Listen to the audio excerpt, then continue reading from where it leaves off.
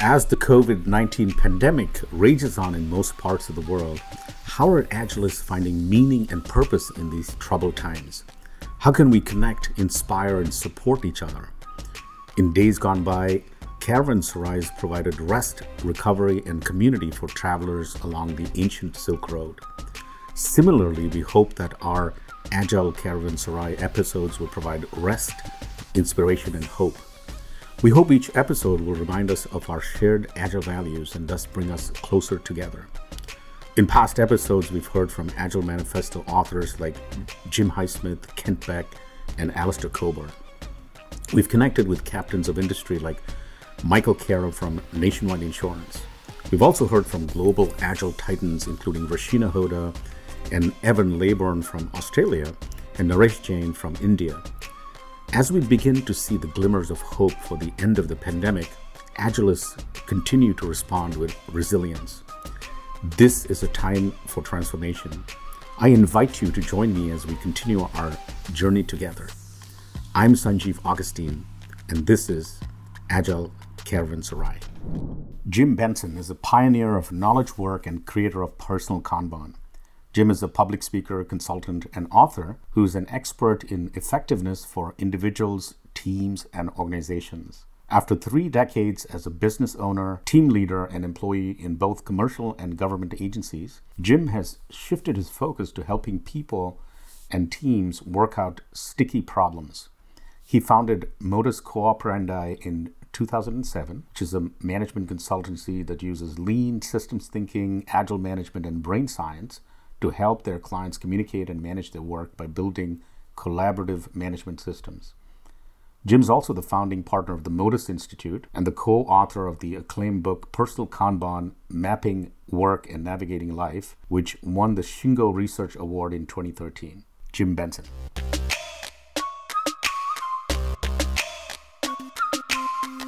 We're past the 20th anniversary of the Agile Manifesto, February 2021. Was the 20th anniversary, and it's been at least 20 or so years of Agile. And so first question for you is, what are your reflections on the past 20 years of Agile?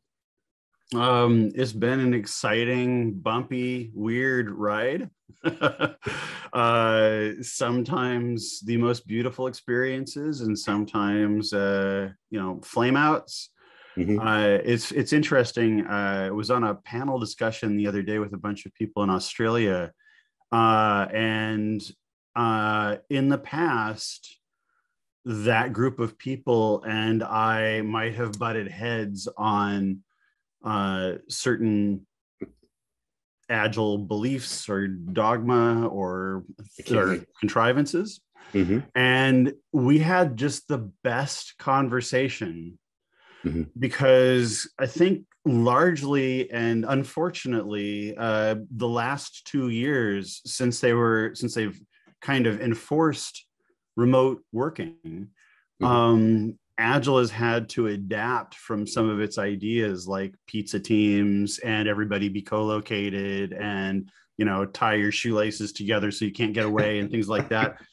And we started to recognize, because when William Rowden and I had I would say our first super successful Agile project back in 2099, yeah, somewhere around there.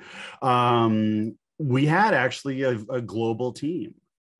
We had people in France and people in Canada and people in Asia all working on our little team of 8 people. So the beauty of that was that everyone was remote except maybe William and me and Alan. But the team itself had the distribution of people as a percentage was very high. And I think that what we're starting to find is that when you run into problems, it's when you have like a 50-50 split. Right. Or you have silos that are split. Right. And so I guess to draw a bow on this really quickly is just that my feeling is that Agile has done a lot of, has had like a reintroduction into the real world over the last 2 years. that has been really exciting to watch and be part of. So it feels like I can kind of come back and be agile again. Yeah. So that's been awesome. Yeah. Thank you. So and you've always brought the lean flavor, especially with you and Tony Ann with the whole personal Kanban kind of thing and all that. So I want to sort of quickly segue into our second question is, what has the pandemic done to you personally, or what's your personal experience? Well, the pandemic has been difficult in a lot of ways. It's been difficult because we were used to face-to-face work. And so for the several years before the start of the pandemic, we were working in construction, actually, in New York, bringing Agile and Lean into the construction world, which was incredibly rewarding. And then when COVID hit, we weren't sure what was going to happen because we'd been flying 3 weeks out of 4 for 13 years. And so we kind of equated in our heads airplane money. It's just like, now what are we going to do? We doubled down on Modus Institute, which is our school. We introduced a new certification and accreditation in visual management, which has gone ridiculously well and has been crazy rewarding. And worked on some books, but have had lots of clients. So that's been really nice. What's been hard is working with people in two ways in this. One is they're all flat screens, or you're always looking at the camera and not at them. So I find now that when I go like to dinner with people, I kind of look about 1.5 inches to their left.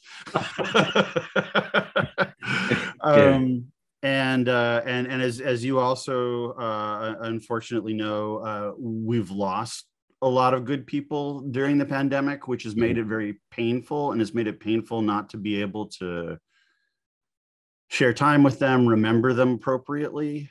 So I'm going to say, like, we've survived nicely, but I if I could go back and make it not happen, I would. Yeah, you'd have to enter into some sort of a Marvel movie to turn back that time, I think. But I like your phrase, survive nicely. Yes. So that can sort of roll us straight into our third question here, which is, we're looking at 10, 15, maybe another 20 years of Agile, at least where you and I might be there looking at down the pike. What are your thoughts and comments and advice, and mainly for inspiration for all of those Agilists out there, in particular your fans worldwide? What I love about the direction of Agile right now is it's going back to where you and I remember it being, in 99 and 2000 and 2001, or how we remember Kanban being when we first introduced Kanban, which is that we're at a point now where we've kind of blown up the paradigms that we were clinging to across the board. And that gives us all sorts of opportunities to think of ways to make work more humane, more fun, higher quality, and higher quality to make us feel more professional satisfaction. There is not just a movement in Agile, but in Lean and in business and life in general to make things suck less. Like literally is just like, we've been handed a difficult global situation to deal with, and people have become very good at doing more than coping. And that should come back to Agile, and we shouldn't forget it. So when we get out of this, when when we get out of this, not if but when we get out of all of this and we kind of go back to normal, it's going to be incumbent upon us to remember that this is a thing, that waking up in the morning and doing the right work at the right time in a way that we're professionally satisfied with is what work is all about. And it's not about panicking or stressing or coming up with fake deadlines or things like that. But it's like, how can we as professionals be the best professionals we can be? And I'm psyched for that. There's business owners are calling us in all verticals and asking that question: how can we make our work better for the people who are actually doing the work? And that's a gift. We shouldn't squander that at Christmas time. Thank you, Jim. That's very inspirational. If I might sum up, it's survive nicely and be the best professionals that we can be as we move forward, right, and into the future. So thank you for your time. Really appreciate you joining me. You bet.